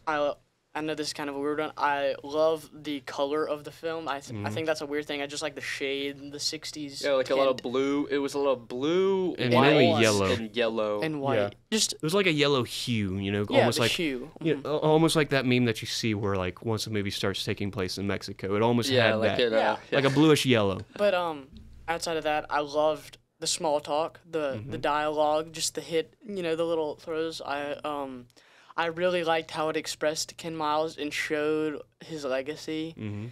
I really like kind of the rivalry of the two and, like, the backstories between everyone. We haven't touched on this enough. I liked Josh Lucas's antagonist. Yes. Like, it made you really angry at him. It made you like have a hate for him. And I think big time. I think that was the goal of his role was like to be the antagonist, but also to express, like, the more you hate this character, the more you love and respect. Yeah, Ken and I think Miles' he had a legacy. really punchable face. Oh, yeah, Yes. he Oh does. my goodness, you want to talk Yeah, about like- just I feel like I don't can know just about y'all, I just hit him want with the right strength. hand, maybe a little uppercut jab. Just like the 1-2 I don't know, punch it just combo. made me feel that anger towards him with his extremely punchable face. and more respect for Ken. Yeah, Which yeah, true. because Ken That they doesn't. did- I don't that they think didn't Bale throw got a punch. hands. I don't think Bale has a punchable face. But. No, not really. and Josh Lucas, we're not saying that Maybe your in face. Vice. We're not saying that your face is terrible. No, it's it's just really punchable. just really punchable. yeah, yeah, Perfect. Like just a really good. Yeah, that. yeah. I No can't comment on the sugarcoat it punch. anymore. No comment on the punching, but his character definitely made me want to, Ang- not really was strangle him, but anger. just definitely like that's bad. Like- Smack his hand, yeah. Smack his hand. How about that? With a little ruler or something. Yeah, exactly. What's your hit pick? Okay, so like y'all were saying, I really like the cinematography, like the behind the scenes and everything, Mm-hmm. and I liked how it shined light on Ken. I liked how it shined light on Ken, and the cast was really good. Yeah. What else? I liked how they made it less about racing and more about less about like the race and more about like the character development. Because Yeah. they definitely could have made it solely on the race. I Yeah. know for Yeah. a fact, like, it's all about the game instead of the people who are in it. Yeah, And because they Yeah. easily could have just made it okay. He's losing the race and like, very solely yeah. on that. Yeah. and there was a lot of races in the movie. There There's- were. There's three. Three. There was the Daytona, the Sebring? Willow. I think it was called Willow Springs, where he lobs the wrench where he Yeah, wins, that's Yeah. right. and then the Le Mans. Yeah. Cause, yeah, it was three. Yeah. But we never really got into the Daytona. But I liked like his portrayal of that part and like just a few quotes. Like I'm gonna say my favorite quote. Look at this now. Like when he screams at the other Ford guy when he's about Oh, to yeah. beat him at the end. Yeah. I like it, and also the sound. Like you can feel the vibe getting bigger Yeah. at the end, and I think that was a really good way of portraying that. Not to get off from it, and my only nitpick was they didn't have the correct photo finish. Yeah. I would- I guess I would do that. Yeah. What's your nitpicks? So my nitpick, so interestingly enough, I love when a film, like a period piece like this, uses music from that time. I loved I the did- score, but I would have loved at least one or two 60s songs song. from the 60s, just like maybe one or two. But I did appreciate that they didn't use that as like a, hey, this is a period piece, by the way, like let's beat you over the head with it. No, No, I but have, I maybe do just like like one where it- he's riding off in the sunset and like a 60s song plays. Like at the very end. Oh, yeah. I thought that'd have been good. Like if it was just kind of like a Yeah, that would- classic that would. 60s song played while he's riding off into the sunset. It was more of a score and not really a soundtrack. So I really would have like maybe like one or two of a soundtrack, Let's see. Some of the minor characters kind of just disappeared. Like John Bernthal's character. Who was that? I forget his character's name. Was that the Punisher guy? Yeah, Punisher, guy. So there was one song that after the movie I watched. It was "I Put a Spell on You" by Yeah. Nina Simone. It's when they're dancing Yeah. in the airport.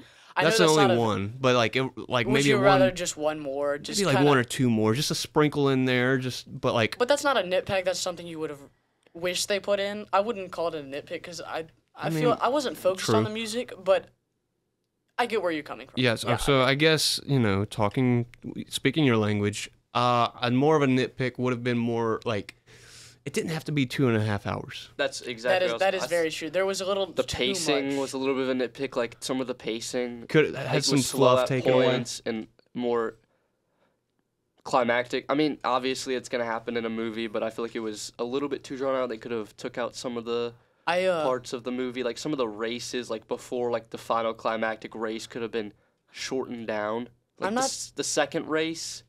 Like I think the first could have race been shortened. could have probably been shortened, and I also think like when Matt Damon wakes up for the first race, they probably didn't really need that. That didn't really have a point. I mean, It wasn't too long. it wasn't too long, but also at the same time, like they're trying to add like just a little bit of depth, but not like I think there were just some parts they could have taken Yeah, off I like see what you mean. 30 seconds to a minute. Probably would I have think saved. I 30 think they seconds. could have made the movie like about a 2-hour movie. Just 2 Yeah, hour it would flat. have condensed it. been good. It would have been good. But also, like, do you think the majority of that was needed? Like, what? I think maybe another 15 at least. minutes could have been taken off. At least 15. Yeah. If you really wanted to tighten it up, maybe 30. But I think 15 or 20. 20. Yeah, something like that. Cultural impact.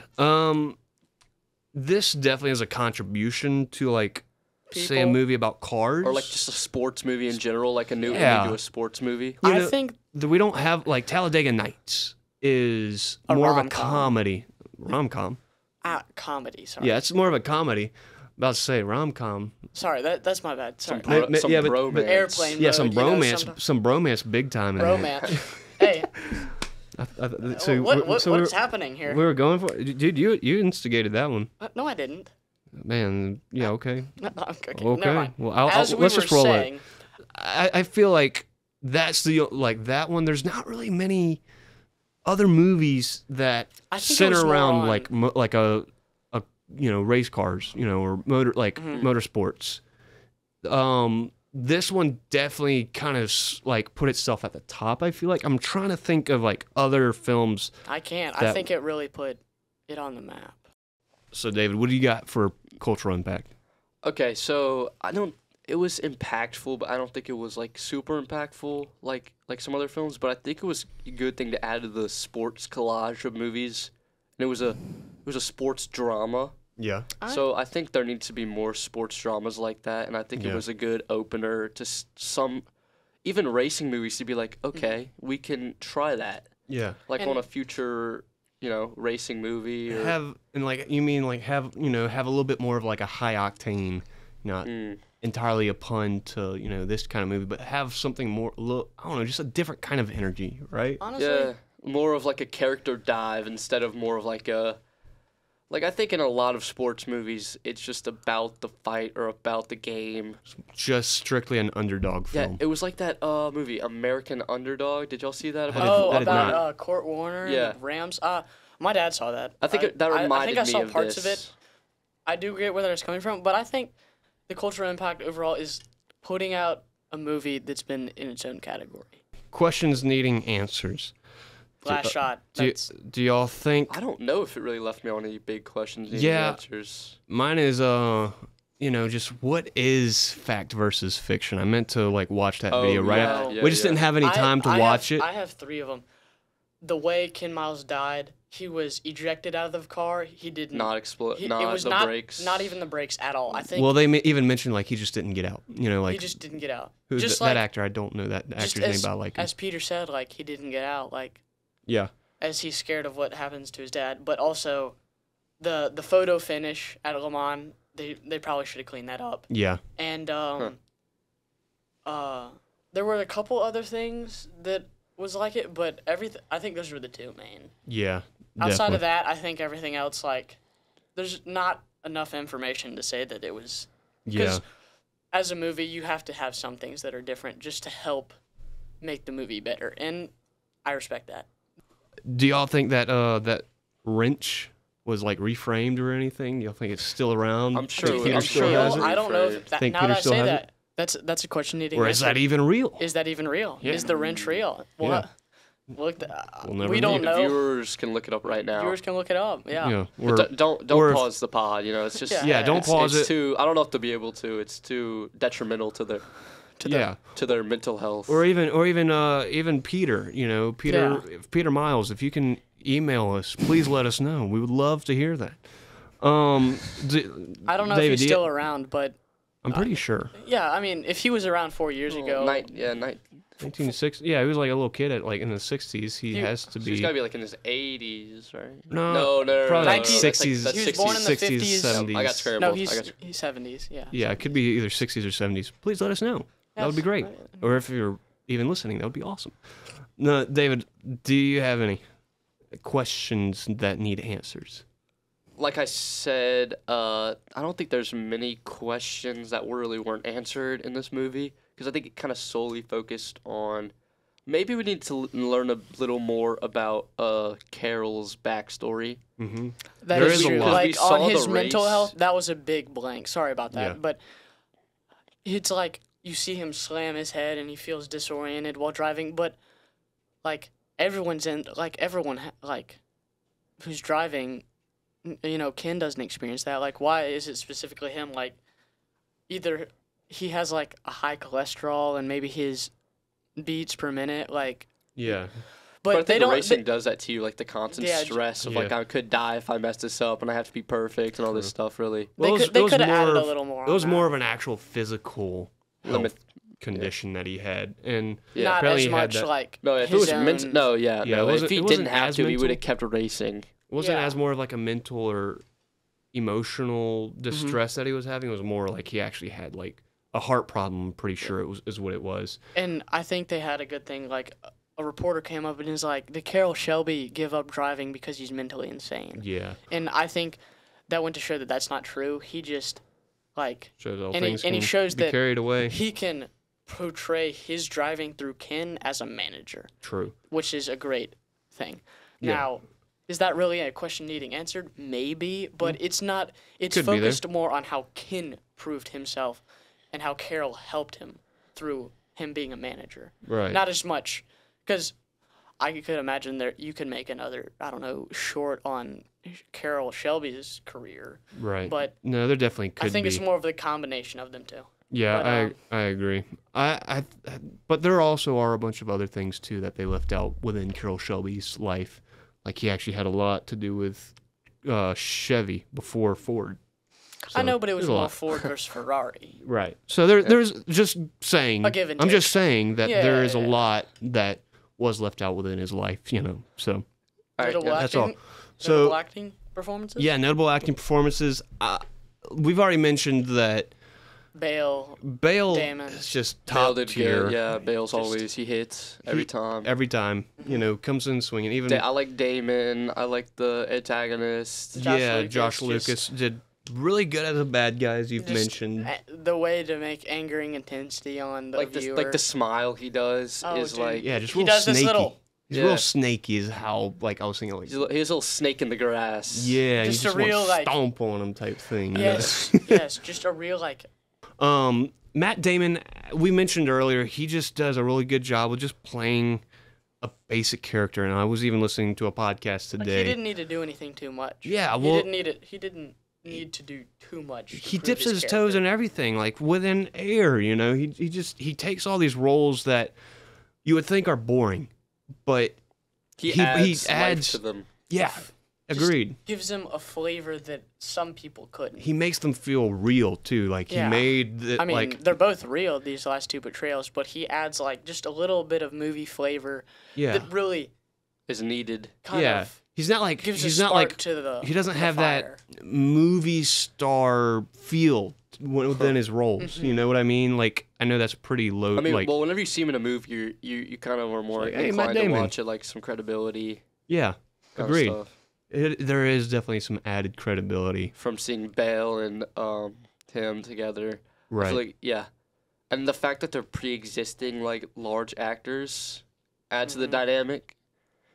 Because they've been around that time. They had been in some. Yeah, they all had their own movies. stuff. Yeah. But everyone just did phenomenal. Even the background characters. I needed to go back and look up who played Henry Ford. He did great. Oh. That one voice scene where he talks to the manufacturer and all that was Ford, good. That was good. We didn't really touch up on that. There wasn't too much to add. Yeah, but also the funny thing where he's in the car crying, as we touched up on that. That didn't feel too unrealistic, That didn't feel unrealistic. Didn't feel corny where it very easily could have been.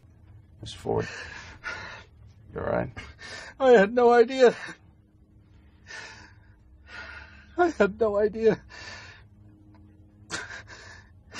I wish my daddy, he were alive to see this, to feel this. Now, this is not a machine does anybody can get in and easily control. Absolutely not. It could have been very corny. That could have been a detrimental part of the movie. I really think that it could have. Yeah. But he was able to shine light onto the affection for his dad. Yeah, and even as I was saying. And then as the two Miles family members, those two actors, Noah Jupe, I think is his last name. I'm butchering his name. And the actress that played Molly, I don't want to butcher her name anymore, but they both did a phenomenal jobs. Phenomenal side part. Carried those roles. Favorite quotes. Not too many in this one, but Just like there's just small enough. little laughs. Small, like some that I wrote down. Like you could stick this little sticker where the sun don't shine, you know. I love every Look time at this someone tells me now. that. I Look love at that. this now, Look yeah. at this now. I like that. And then the gear change and the pedal to the metal finish. Just a good little, just add. Just nothing, not a one-liner to say. Just something to be like when you hear it and you watch it, you're like, nice. Yeah, exactly. It's not always what they say; it's how they say it. Yeah. It doesn't have to be very like one-liner-ish. It just the vibe that comes off of the saying. Yeah, and I Right. think Bale had a lot of good sayings because he was kind He of did. funny in the movie, kind of comedic at times. And some of them, Bloody like hell. my next one. That's a great one. My next one is almost like it's got a lot of emotion with it. It's almost threatening and very like. What is that? So the one where he's like, "You got a face like a smacked artist, don't you?" You know, that one was good. That sounded more Scottish, so I shouldn't try that again. Where he's like, "I'm gonna pass you on the next turn, Dan." Like, Yeah. like he has like a bit of like Competitive pride. nature. He's like, Yeah. "I'm gonna pass you. Like, be Yeah. prepared. I'm about to." And Shelby too, like the part where they're like, "All right, won't see you after this race." He's like, "No, that's fine. We got rear windows on this thing." Oh yeah. Where Good. he sticks one at Daytona, and then That was a good one. Let's see, cinematography. Great We've already cinematography. mentioned great Yeah, cinematography. we've kinda already We've been already over kind of it. covered Yeah. that indirectly. by Fedden Papa Michael. Fedden, he's Greek. I think he's. Whatever his name is, I can't He's say from it. Nebraska. I don't think he's Roger Deakins, but he is. Just a good. He's Good. really good. Did what it need to do to make scenes within a It car felt. Yeah, he made it interesting. feel American. Yeah, and like zooming in on like all the cars and stuff, like really good pedals, shots, the the hands, pedals, the the gear eyes. shifting and the expressions within, like like you're The mentioning. shots of the cars passing each other, Yeah, just all of them. throughout, because you have to make sure that you interact the watcher with the cars, because you can't rely on dialogue when Yeah. you're watching a car. This isn't an animated Cars film, Yeah, which I this- think that's what's his name did very well. Yeah, James Mangold. No, him. Oh, Fedden Papa Michael. I don't know how to. Yeah, I'm probably butchering that too. butchering that again. All Yeah. these all these people who parents name them interesting things make it hard for me. But no, I just feel like it definitely carried its weight big time, and it very easily the cinematography, if it was bad, really could have made this just Yeah, it's almost a make or Like- break. In an a okay film. movie. Because I think, like, as I said, like, very earlier about my rating, I think the cinematography, had it been bad, could have brought it down, like, a whole 2 points. What about the That score? layer. The score. Okay, I like the score. Me too. like- I think it was very score driven. Yeah. Like you said, there wasn't really much of a soundtrack. I mean, well, there was a couple songs, but it was mostly there. the score. Yeah. Not the soundtrack. Yeah. And I think the score was like triumphant when it needed to be, and Yeah, kind of that's a good sad, word. or kind of it made you like feel the situation better and immerse you. It was a very immersive movie. Yeah, no, I like your use of the word triumphant in the right parts and very somber, like you said. Yeah, somber. I just like that it had a little bit of a jazz texture and almost had like a little bit of like an outlaw twang. And they also American Western. Yeah, just kind of like Yeah. a very Western feel.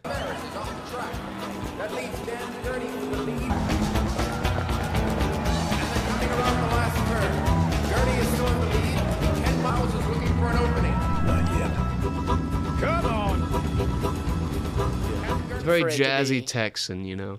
I don't really have any story rewrites or inserts on No, this. Yeah, I don't. I no can't one think could of no one anything. could recast this movie. This is- Recasting Well, as well. There definitely who is do you some think- room. Okay, I could see someone being a side character. I couldn't see someone retaking Christian Bale I think. or Matt Damon. Okay, I liked Christian, but Damon, I feel like it didn't have to be Damon. True, I agree on that. Who could it have been? That's I, what I'm I don't know. I'm thinking- trying to think. With the budget spent on Damon, Hmm. I think they maybe could have got a piece like possibly DiCaprio. Or I Brad don't Pitt. know. I think maybe Brad Pitt. Pitt, maybe. Yeah. Well, if I'm also trying to think of like that very last shot at the very end. Because I think Brad Pitt. That like, really could have been anybody. yeah. But I think the way his facial expression was pretty good. But Bale, Not I thinking think about Bale it- was. I don't think he could have touched Bale. I think Bale No, was great. perfect. For that. Bale Perfect. couldn't have been touched. Um, Because it's kind of like he's portraying someone who not only kind of is from England, but just his jolly attitude. But I'm so Henry Ford for a second. I kept thinking like, is that Craig T. Nelson, the actor of Mr. Incredible, and he's in a lot of that is like what Poltergeist. that actually reminds me of him. That's who I thought it was. I thought it was him. I me thought it too. was Craig T. Nelson. That Was it? could have been, which he wasn't. probably would have carried a little more. Yeah, but in all honesty, I think overall, like once you've made a movie, recasting is just kind of an idea, not something that could happen. Yeah, and then I feel like if the Josh Lucas role could have gone to someone but else. with the budget they had. I think don't he has. know I think that punchable face just needs to stay there. It could have been someone more punchable. I feel like Who's But a punchable- there's more someone punchable. would have Been probably able to fill taken that over, role. taken that a step above, and it wouldn't have felt right. Yeah, and he If it was a- he it had was the good. right taste of like looking like he was a good guy on the outside, but not really being like Yeah. to the public. He was like a good like true. I don't know. He was kind of double faced. A double-edged, Yeah. double-sided sword. Pretty much. That's how I felt about him. But Bale really couldn't have been touched. But there were some things that if someone was implemented, I don't think it would have had a negative impact. Right. As we were No, trying to agreed. touch on. It doesn't need to be touched. It's not important. Yeah. Yeah, Yeah. of course. Well, gentlemen, thank you both for joining me. I feel like this was a really good episode, really great movie. It was this was one that took me by surprise whenever Samuel mentioned, like, hey, what about Ford versus Ferrari? I was like, you know what? I haven't seen that one.